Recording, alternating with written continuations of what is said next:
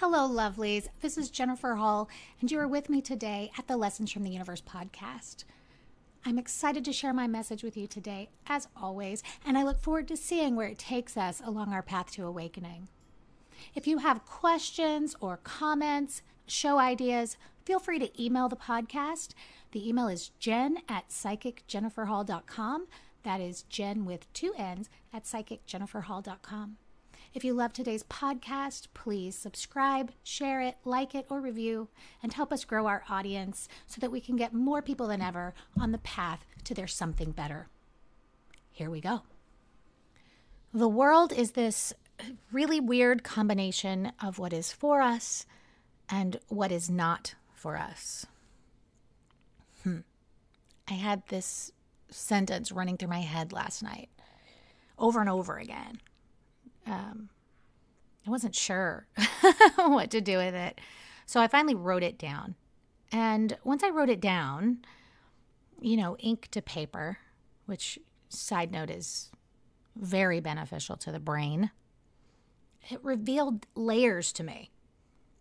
And I realized it started because I was thinking about all the things we take so personally that we think are about us or for us, the things that we hear or see that we think are about our relationship, or they make us fear what other people are thinking, right? Maybe we think it's what we should think, or maybe we think it's what someone else is thinking.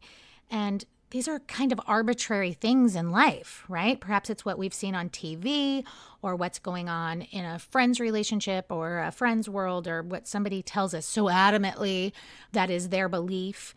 And sometimes it's even presented like, of course, everybody thinks this.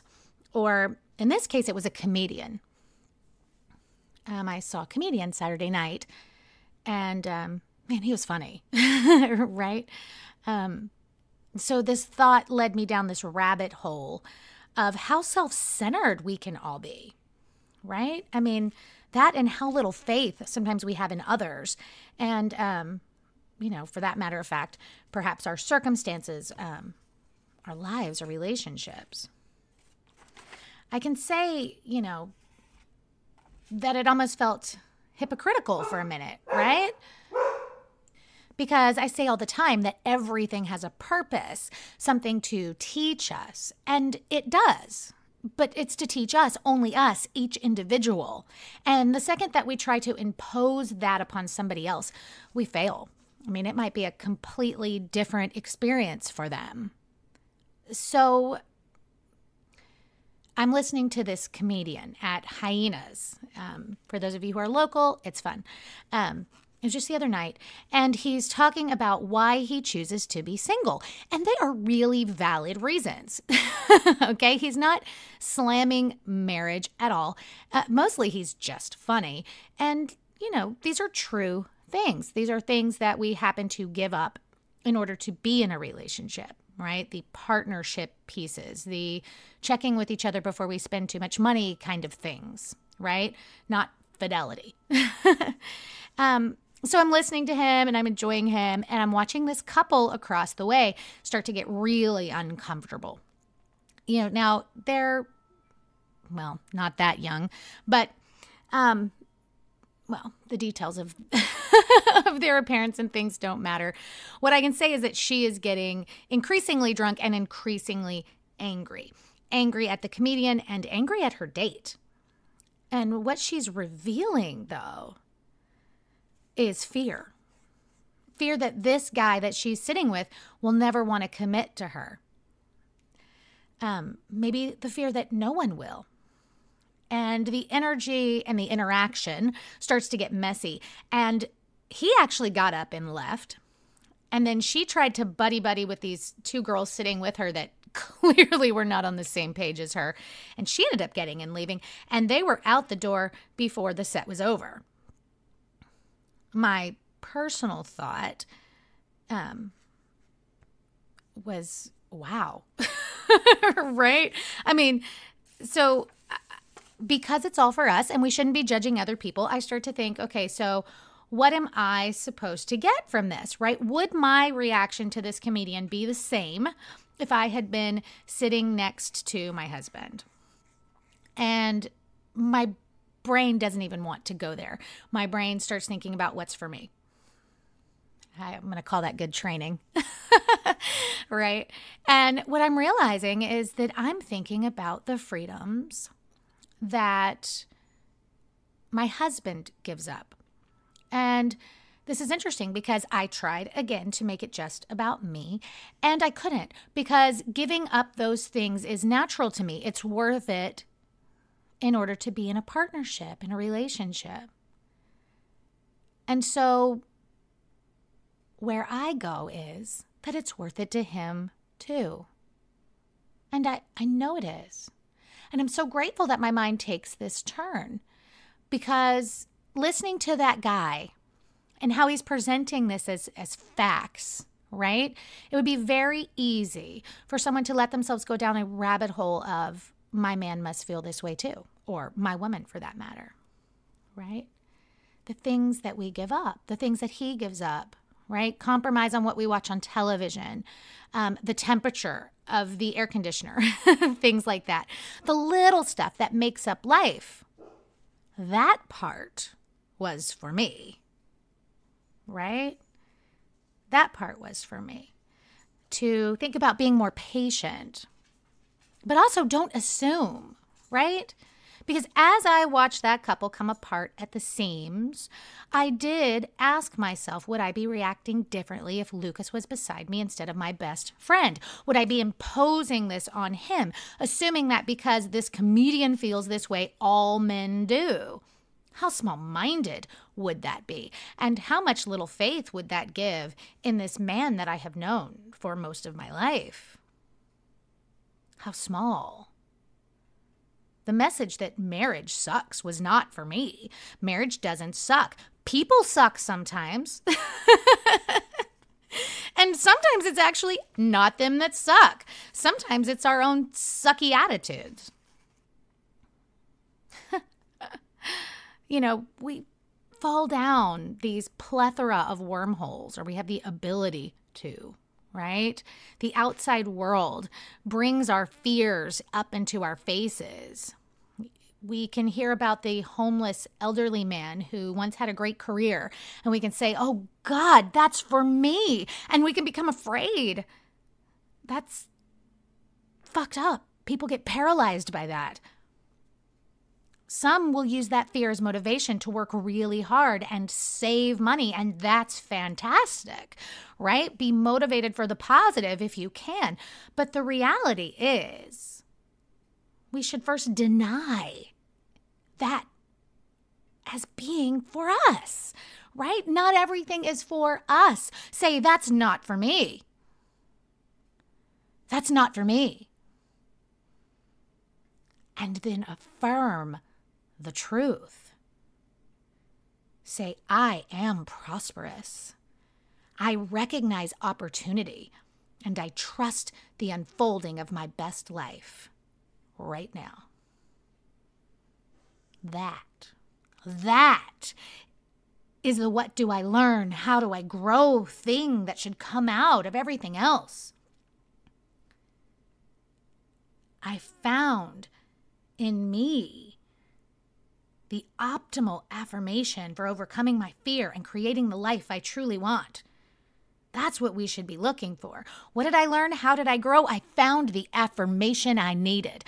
I need to affirm that my partnership is strong. I need to affirm that my financial situation is good or growing or whatever. I need to affirm my health, not I need to fall down some rabbit hole of fear. Not I need to assume this is a prediction. No.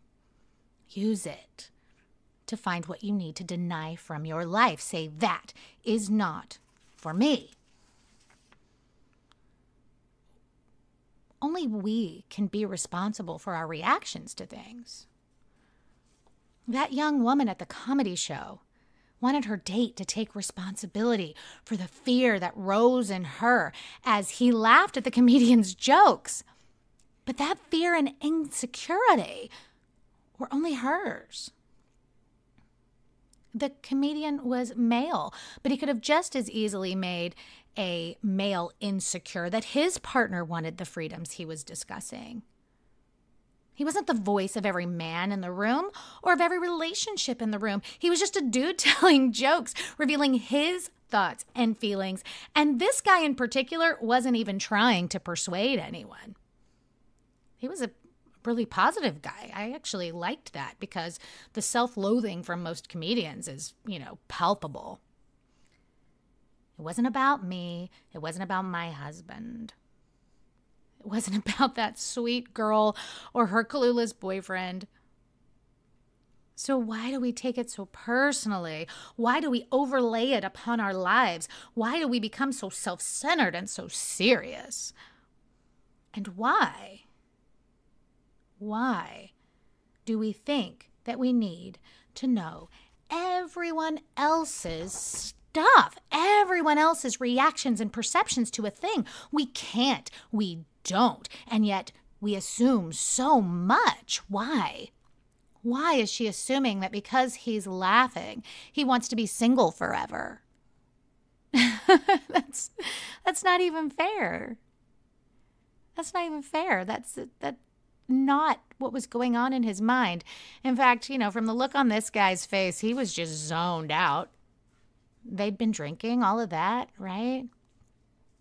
Not everything is for you or me or anyone else, right? It can be funny, it can be scary, it can be sad, whatever, but it's not for you, right? I'm thinking about my daughter when she sees something about families, right? She's tough as nails, not much scares her. But when it's something that hurts a family, right, she gets very emotional. And I remind her the same thing. It's not for you, baby. It's not a prediction. It's not for you. It will never happen here. And so what does she do? She says, this is not for me. And she affirms, my family is safe. My family is love. And she feels better. We need to trust that others cannot easily be swayed from who they are. If they've showed us that they can be, we need to seriously think about releasing that person, because integrity is huge, right? But for the most part, people with any kind of intelligence, and, barring substance abuse, really, they can't be swayed so easily. They can't hear some successful comedian talk about why being single is better than being married and decide all of a sudden out of nowhere they want to be single too, or anything else for that matter. We need to trust that other people are self-aware enough to learn, to hear the subtle messages. It's not for us to impose on them unless they ask, right? If they ask, what did you think about that? How did that make you feel? What is the link to your podcast?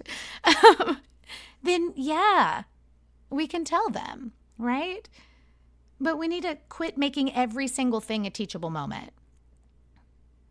There are times we should let it be a teachable moment. Okay, don't get me wrong.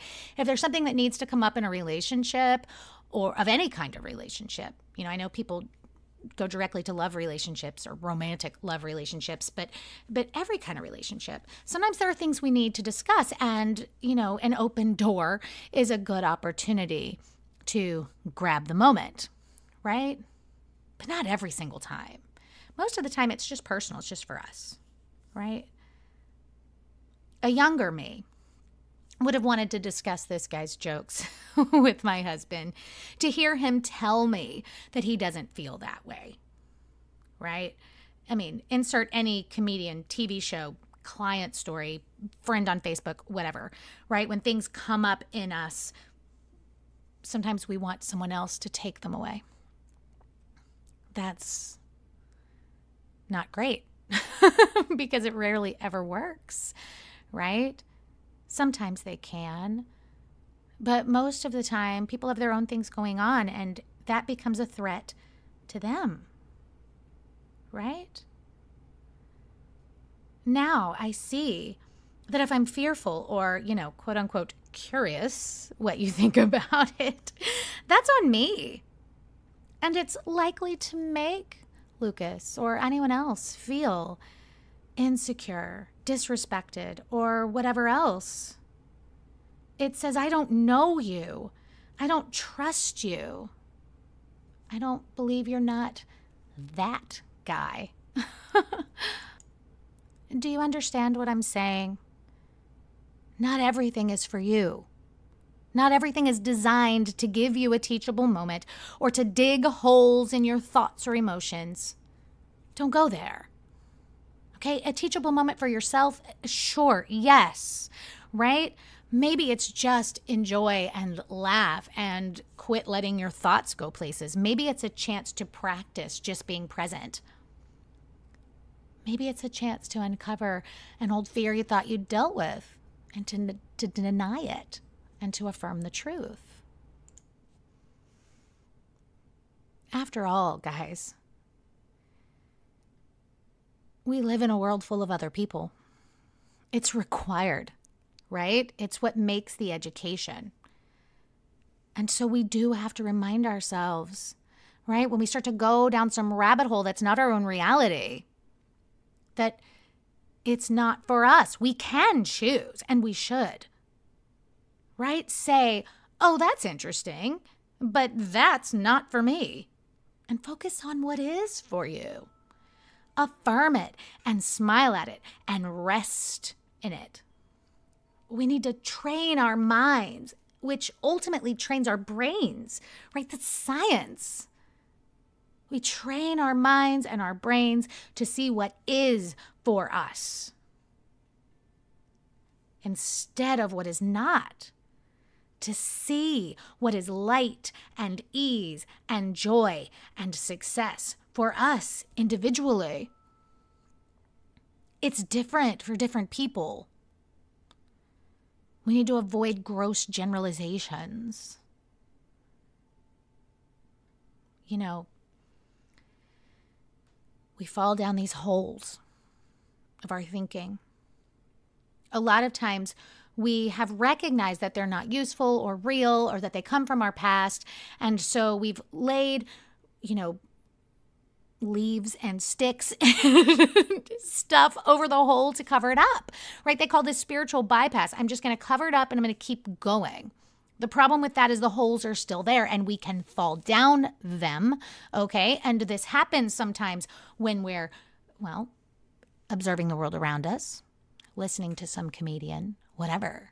The holes reveal themselves and we go right through the sticks, right? Okay. If you can't just hop right out of the hole, then you need to figure it out. You need to explore it. You need to name it. You need to track down its origin and fill it up thought by thought with the truth. Say, oh shit, I'm down this thought hole.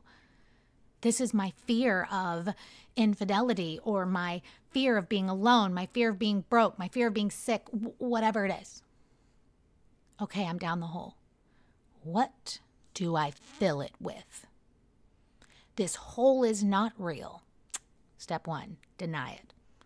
Step 2, what do I fill it with? With the truth. With the truth. Right? You have facts that tell you it's not real. And you cannot tell me that you don't. Just recently, I was talking to a woman about relationships, and she was saying, she has nothing to go on that says relationships that are healthy at all are for her. Bullshit. I told her to name everybody that she knew that had a relationship that she would like to emulate. Because guess what those are? Evidence it exists. And she shoveled that in. Right? Every quality that makes her a good partner. And she shoveled that in.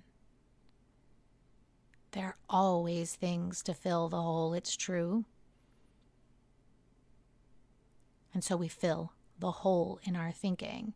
And then we challenge it. We dance right across the top. Right across the top. This is not true for me, right? Perhaps we have to act in faith at first. But don't just go down some thought hole. Fill it up, thought by thought. If it takes a while, fine. If you walk across the top and it sinks down, the soil gets compacted. shovel some more truth in there. If you can't find the specific things that fill it up, then you come up with more general information, more general affirmations. Life is for me. Love is for me. I am safe. I am safe. That's the most powerful affirmation there is. It's so layered. I used that one continuously for a long, long time. I am safe.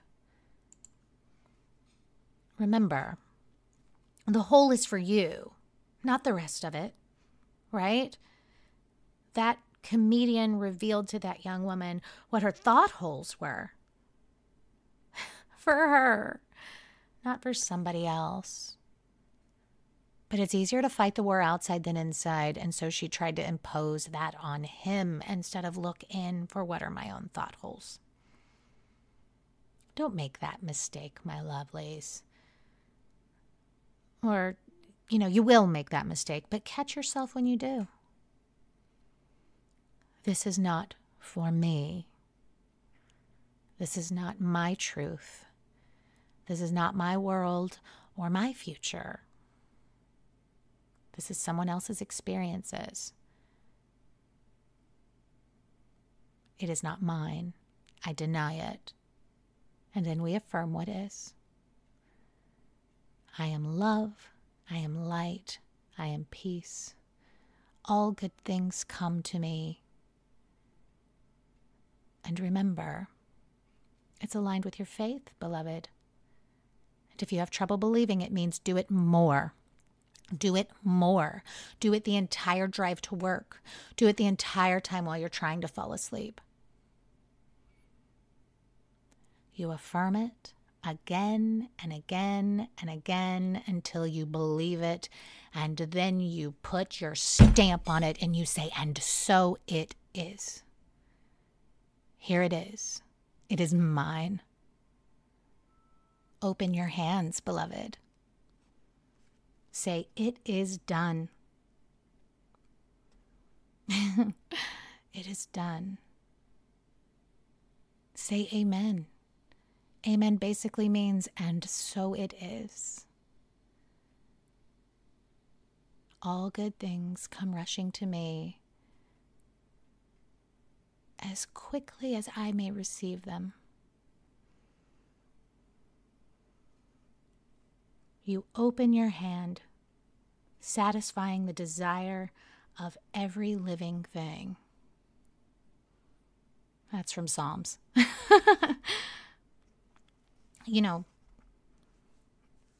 Every religion, every faith, other than sheer pessimism, affirms that the thing that we focus on becomes our reality. I meet a lot of very successful people. And one thing they all have in common is that they created a vision and they kept their mind centered on it. Every single one used affirmations, some with and others without even knowing it. Many made vision boards and lists, some by being taught and others by sheer intuition. It is what we allow ourselves to focus on, my lovelies. And that comes back to the comedians or the books or the neighbors or whoever, right? Deny what brings up your fear. That is not for me. And affirm your truth. Trust the people that you love until you have reason not to. Don't make assumptions. Fill up those thought holes. And be strong and triumphant.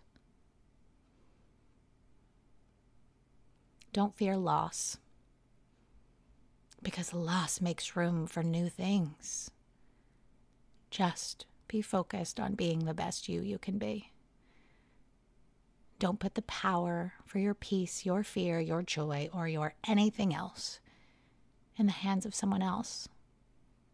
If you've already done that, just gently reach in and take it back. It is yours after all. Because the most sacred love, the most sacred marriage, the most sacred connection is the self to the self. And when that is pure and good, everything else falls into place. Until next time, beloved, namaste. Thank each and every one of you for joining me today for this episode of Lessons from the Universe with Jennifer Hall. I appreciate each and every one of you for taking time out of your day to spend with me. If you haven't already found me on Facebook and Instagram, come and find me there and join the conversation. My Facebook family is growing and we want you there with us. If you are inspired by the podcast, please consider clicking the green patron button. Not only will your support help keep us going and growing, but also coming very soon, there will be some patron-only content saved just for those of you that choose to help keep us on the air. If you haven't received word, maybe you haven't been following on social media, I am also offering some educational sessions for people inspired by the podcast that would like to learn and know more. You can find detailed information about that in the About section on my Facebook page. I want to send you each light and love, clarity and wisdom. I know always that whether you realize it or not, there's a little brunette with a podcast who's got your back. Until next time, beloved, namaste.